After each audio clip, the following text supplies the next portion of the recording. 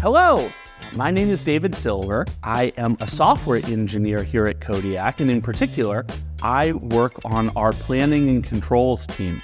So we are writing the software that helps the truck figure out where in the world it wants to go. And today, I am going to be answering questions from the internet about self-driving vehicles.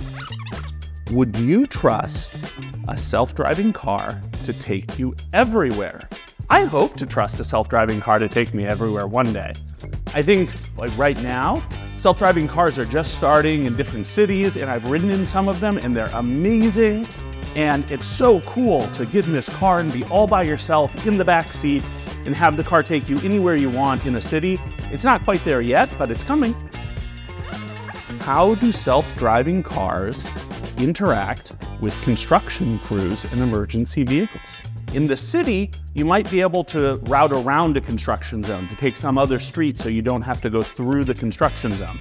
But on the highway, you often have to just drive through the construction zone and navigate it. And that's a big part of what our truck does, is it reads construction signs and figures out which lanes are closed and if any of the lanes have moved due to construction, and then navigates through that construction zone slowly and safely in order to get where it's going.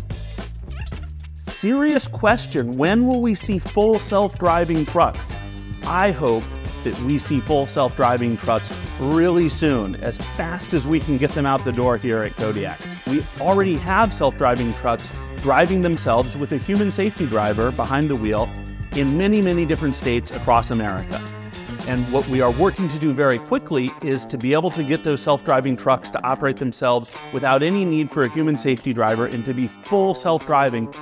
I think that over the next 5 to 10 years, we will see Kodiak self-driving trucks expand across the United States, delivering freight driverlessly from ports to warehouses and distribution centers, cheaply and efficiently and safely, most importantly, anywhere in the world that people need it.